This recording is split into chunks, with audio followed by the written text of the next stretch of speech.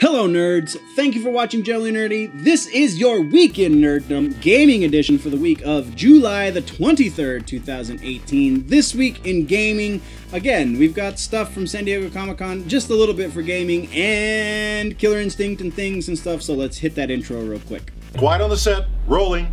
Hi, I am Bitsy Telek. Hey, I'm Hale Appleman. I'm Walter Kane. I'm Rene Aubergenois. Odo on Deep Space Nine. Michael Dorn, Lieutenant Commander of War, Star Trek The Next Generation. Come and see me and hear me and talk to me and listen to me talk about myself. Hey man, this is Kevin Smith, often considered generally nerdy, and you are listening to what is often considered generally nerdy. On Generally Nerdy. You're listening to Generally Nerdy. Generally Nerdy. Generally nerdy. So the first big thing for gaming this week is Killer Instinct. Microsoft announced that they are doing a live stream on Tuesday. Again, I record this on Sunday, so the live stream has not happened. If there's something noteworthy that happens in the live stream, I will definitely insert it here. But if nothing happened just now, then there wasn't any more news than this. It is anticipated that we will be getting a 4th season for Killer Instinct. I don't know who else, if any, classic characters there might be, but we could be seeing a couple more guest characters and some more original characters, which in the fighting game landscape right now, it seems like most of the big names are super heavily reliant on their old school characters. Anything that's been created in the last 10 years is really going on the back of something that was created 20 years ago or more. So I'm super excited for the prospect of new characters in my Killer Instinct, and we're gonna kick on. Next is Spider-Man for the PS4. What we once heard was a no is now, I can't say for fear of ruining it, or what was the quote? I don't want to spoil anything, that's what they said. They're at San Diego Comic-Con talking to people, and somebody brought up the multiple the possibility for multiple protagonists, and there was a thing 2-3 weeks ago about how no, you're only going to be Spider-Man in this game. Now, also apparently sometime in the last while, I didn't even see when this happened, but they had announced that Miles Morales was going to be in the game too, and playable. So maybe what they were saying was you'll only be one protagonist at a time. But it definitely sounded like there was only going to be Peter Parker Spider-Man, and that was who you were going to play throughout the game, and it was just going to touch on a lot of the villains. But now they're saying, well, we don't want to spoil anything, and that's going to be the biggest thing though is going to be if they do any sort of multiplayer. And because you can have as many protagonists, spider-oriented protagonists as you want, but that isn't necessarily going to change gameplay, or maybe it is. Maybe Spider-Gwen is going to play differently than Peter Parker, or even Miles Morales is going to be different than Peter Parker.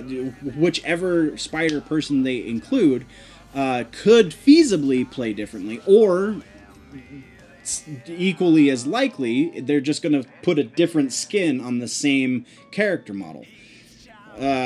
Don't know anything right now because, again, they're trying not to spoil it, but it's interesting to think about, right?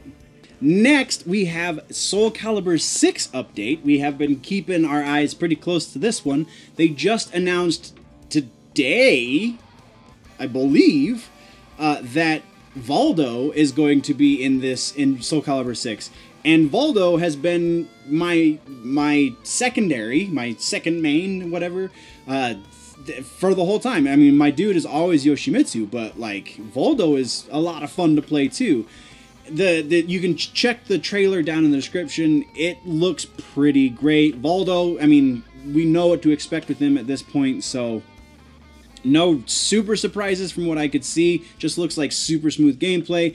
And I don't know if we had this before, but October 19th is the official release date for the game as well. Again, I can't remember if we talked about that before or not, but we're putting it in today anyway. Next up, we are talking about the new Lego game, Lego DC Supervillains. Again, link in the description to the trailer from San Diego Comic-Con. The big thing I feel like that's worth noting, because by and large, this looks like every other Lego game, which is pretty solid gameplay, but we know exactly what to expect, right? Except, this is the first one I've seen, and I could be wrong, but this is the first one I've seen that has a character creation option, and the character creation looks like it's super in-depth, so there's all kinds of awesome that you can do with this, I'm sure.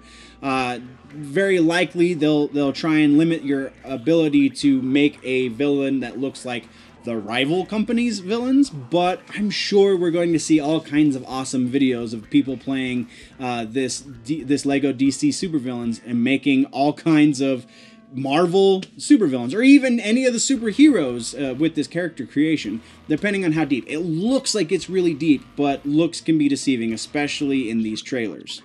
And then our last bit of gaming news this week, guys, is Mario Kart. Mario Kart, there's no real update yet on the actual game, but we're getting Hot Wheels. Mario Kart Hot Wheels. This is something I wanted when the first one came out for my Super Nintendo. This looks so awesome, and they're going to be relatively cheap. They're coming out at $5 a pop. You're seeing them right here, right now, and again, this is something I wanted as a child with a Super Nintendo in my hand and Mario Kart playable, and this looks so cool. There is the only thing we know about the actual game. There is a slight update. Shinya Takahashi, who is a producer on the game, I believe, says that they are going to be putting out more content for Mario Kart 8 Deluxe, which is the port of the Wii U Mario Kart 8 over onto the Switch. No word on when the Switch is going to get its very own exclusive Mario Kart game, but as these things come out, we will definitely be talking about them right here on Generally Nerdy, and that is how we end this week's episode. What did I miss, guys? What should we talk about next week? Definitely let me know in the comments down low. If, though, you want to go deeper into the conversation, jump over to the website, generallynerdy.net. That is the place you can join the conversation. You can get your nerdy swag through the store links. There's also links to the social medias. Everything is up on generallynerdy.net. Also, the link to the Patreon page is up on generallynerdy.net. All of these links you can find as well down in the description.